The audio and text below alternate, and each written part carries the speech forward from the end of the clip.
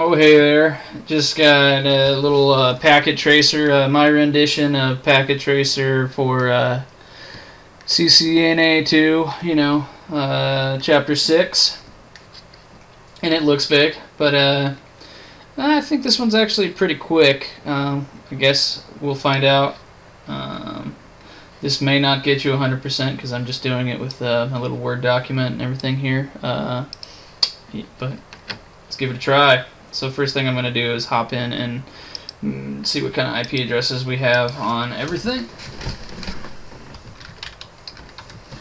Enable, show run, and as with some of the other ones I've done, I am just going straight to the chart, but it looks like we already have everything done on the chart. So R2 is the one we need to get to, I guess. So let's find the instructions of where we need to go on R2. You mean they configured all that for you guys? Oh, you guys are lucky. Oh, and PC1. Alright. So here we go. Use the address space of 10.10.16.0/24 design an IP addressing scheme. Split the address scheme into equal size networks by subnetting it. Okay, so they're asking us to do a /25. So now we got a 10. Our two networks would then be 10, 10, 16, 0, /25, and 10, 10, 16, 128, /25. Alright, so we're doing okay there. Alright, so that's what we have, what we know so far. Let's go with the next one. Assign the first of these new to subnets to PC1 LAN. Alright, so PC1 LAN is right here. Okay, sounds good. Is that on our chart? Doggone Word document. PC1 LAN. Yeah, okay. For each subnet, assign the first usable IP address to R2 and the last usable to the PCs. Okay. First usable, so G0. Let's see where we're connected on G0. That's PC1. So PC1 is 10.10.16.1 with a 255.255.255.128. And PC2 or G02 would then be 10.10.16.128 with the same subnet mask 255.255.128. Alright, so that's what my chart's looking like for there. So let's wait, is that the right one? Never mind. That's the wrong Word document. It's now closed. Alright, so now it looks like this. So now on our PC, what were we supposed to use for the PCs? Assign for each subnet, assign the first usable IP address to R2 and the last usable IP address to the PCs. Okay, so we have 10.10.16.127 to your broadcast, so 126 is our last usable. Same subnet mask, same network. Last usable on this one would be, our broadcast would be 255, so we're at 254. So hopefully that's what you guys got in your chart.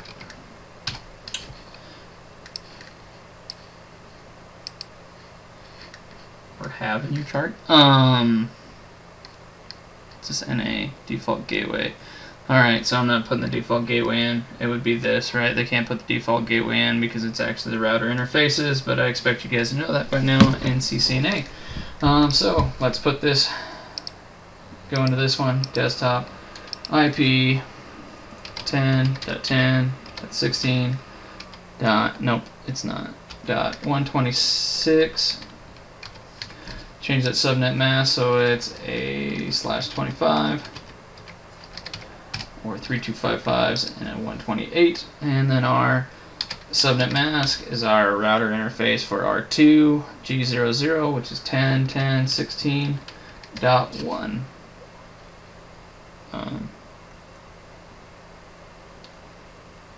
Our PCs aren't having IP version 6, so this PC is done. Let's do the next one.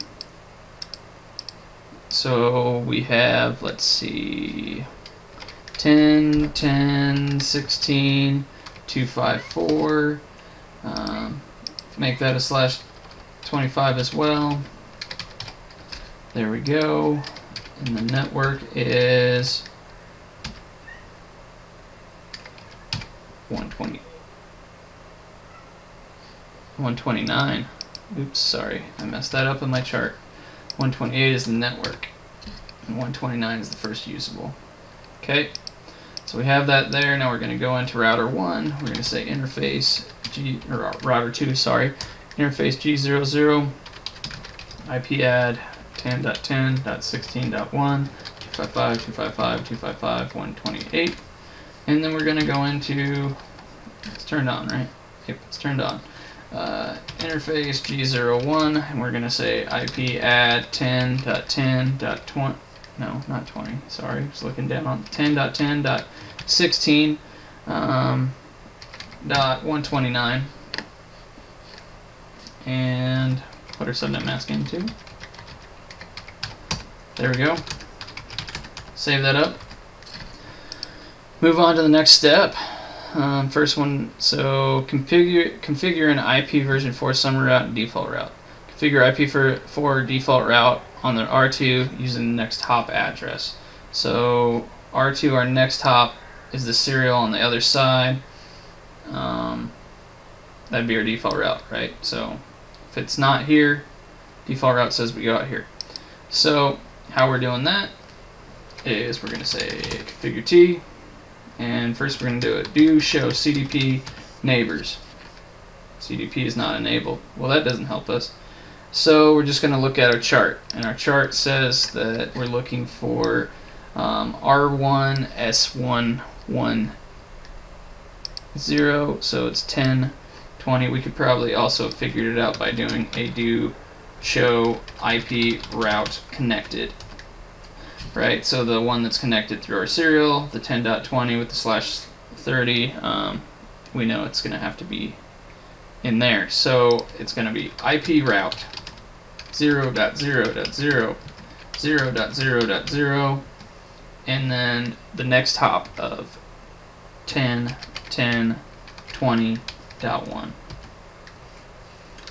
And so what that's saying, right, is where we got that number is we are going out the serial interface. This is the next hop to send it to all networks, including the internet. So let's make sure we read the question right. Configure default route on R2. So yep, we're on R2. We have our default route. Let's make sure. Let's give it a good old-fashioned WR, write run. Configure a default route on R1 using serial 00 as an exit. All right. So serial 00. What?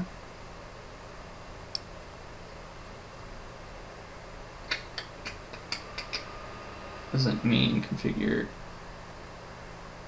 a summary. Oh, configure a default route. I read that wrong. I thought it would make me a summary and didn't make much sense. Okay, so config T IP route 0.0. This one's easy. We don't even have to look it up. 0.0.0, right? 0.0.0 default route, and then we're going to use S00. Sorry, I just put IP. We need IP route. IP route, and it says warning. This better be point to point. It is. So then configure an IP version 4 summary route on R1 for the internal LANs. Use the exit interface. Okay, so hopefully you guys understood from the chapter the summary route. So all we have to do is what it's saying is to summarize out this way, what networks do we have? And so the networks we have, the reason it doesn't tell us anything, right, is because we had to find those anyways. But so we have to summarize 10.16.1 and 10. Wait, where are these 20s? We're directly connected. Yeah, we don't have to summarize those. So we just have to summarize 10.6.1 and 10.10.16.128, which we've already subnetted, so we already know their summary. Remember, we split the /24 up. Well, the /24 includes both of those, so that's all we have to do is use the /24, right? We subnetted them. Now we're unsubnetting them. Summary is like an unsubnet. So IP route 10.10.16.0 255.255.255.0. That's what we subnetted them from. Now we're just putting them back in there. And what's the exit interface? I believe it is S0/1/1. Let's see if I typed that right down there. I did. Okay, so now we have that. So let's see if we can ping. Let's try to ping our PC. I'm looking at my chart, and let's try to ping 10.10.16.254. And it worked. How about 126? And that worked. So we're good there. I wonder if these guys can ping. Let's see. I'm not sure if we'll have to do, I haven't read far enough to know if we have to do anything this way, but we're going to try to ping the server PT thing over there. Ping 64.100.100.10.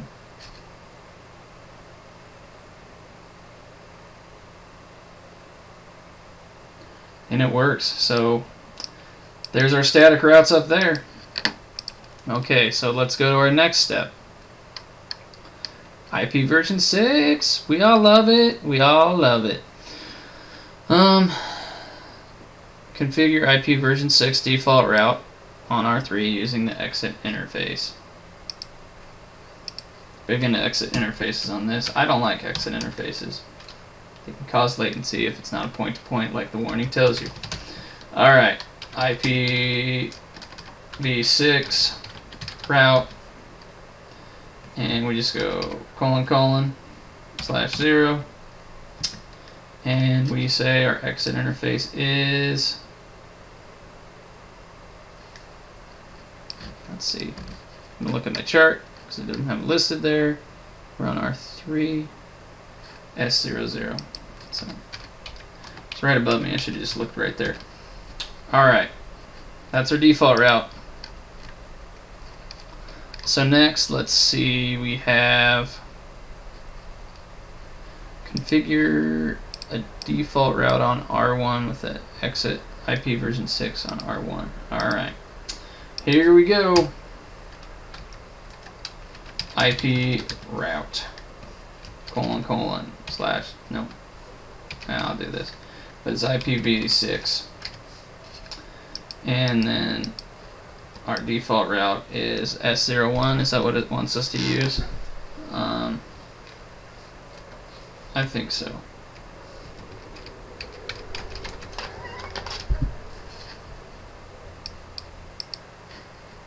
And it says I'm wrong because I'm not in config T. Sorry. IPv6 route : /0 S001. There you go. That one's done. What's next? Configure a summary route for R1 for the internal LANs. Use what? Use the exit interface. Alright, so this one's a lot more fun.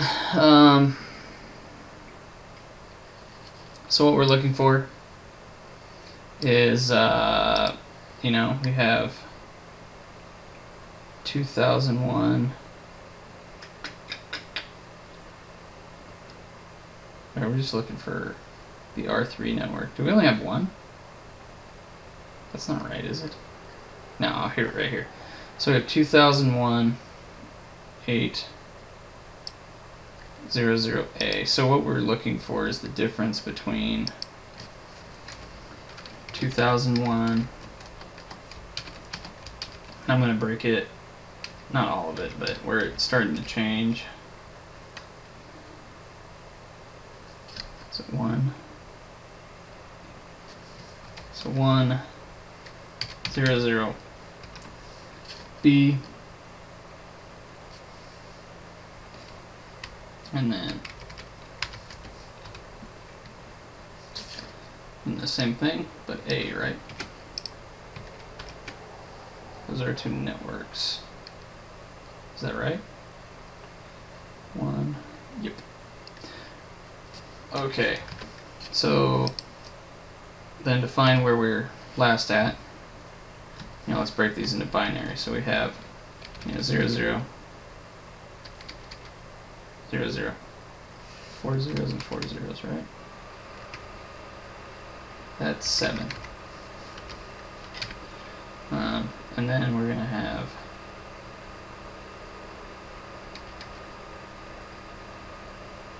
it's a 4?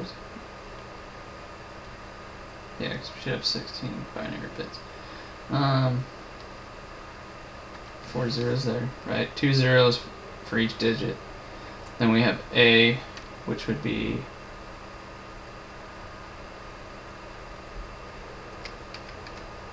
that, I believe. And then we'd have similar, except you would have right here. So we got to summarize where they're last all the same. So it's right here. So how many bits is this? That would now become 1. So we have 1, 2, 3, 4, 5, 6, 7, 8, 9, 10, 11, 12. So 12 on 48 would be, let's see, let me get my calculator out. No, it's 60, right? 12 and 48. Just make sure. Slow math today. Apologize. That is 60. So our summary route is 2001 DB8. And actually the last thing, this also shows where they last the same. So they're last the same right here, so that should be the digit. So that would be our lowest number that we would use. We go 2001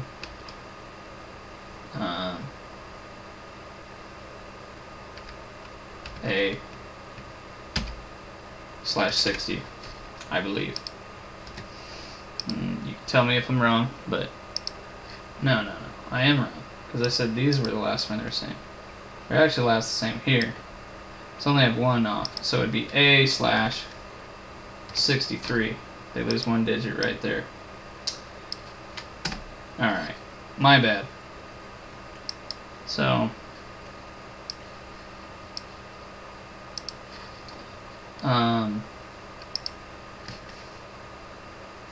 we're gonna say, get that one done. So we say IPv6, what do we come up with? 2000 IPv6 route, 2001 DB8 1 A /63 with the exit interface of, what did they want us to use?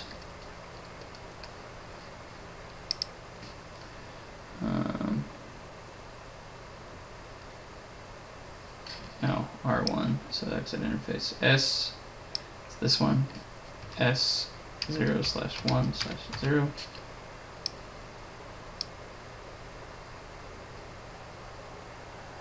What's wrong with it? IP version 6 route.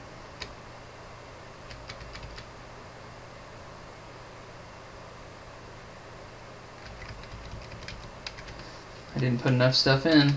I didn't put my colon right there to make it the network. Alright.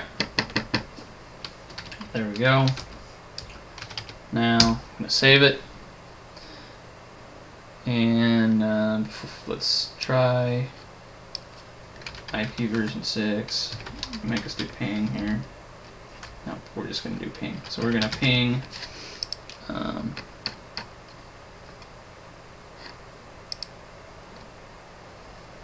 PC 2001. I'm going to do PC3 2001 DB8 1A : F. And that worked. So now we're going to do B. So our routes work there. Alright, so what are we on? Final setup probably. And so configuring an IP version 6 floating static route on R1 to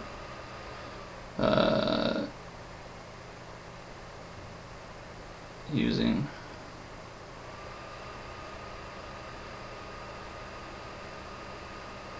alright, so a floating route, right, is just a backup route. And so we just have to, if we're using the EIGRP, we'd set it one above EIGRP. We're doing it based on the floating static route to the 64.100.100.0/24 network. So we're just backing up the default route, I guess. So if you forgot what the administrative distance is, that'd be the first thing to do. So we do show IP route. And so we're backing this up. Oh, I guess it doesn't show you. It should. So administrative distance is 1 for a static route.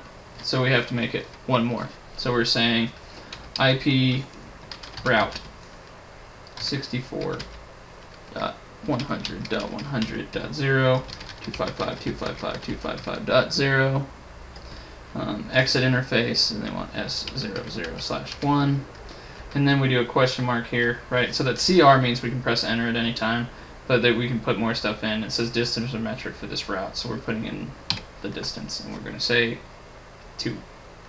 And so now it's floating route. If we do show IP route, it's not there, and that's how we want it to be. Wait, it is there. Okay, I need to configure a static.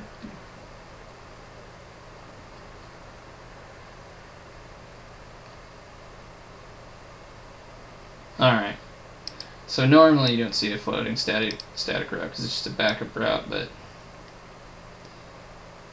wait, but because this is a default route and this is a static route, it's going to be different. So,